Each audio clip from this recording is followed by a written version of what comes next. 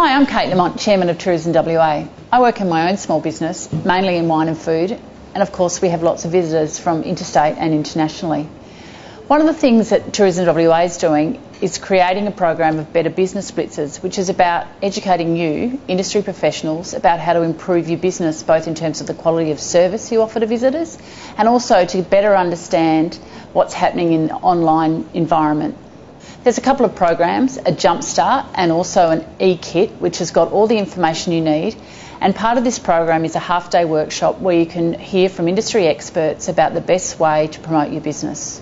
If you're anything like me, staying on top of online marketing techniques and consumer trends is always really challenging. So part of the day is going to be about that kind of information, which surely is going to help you stay on top of it.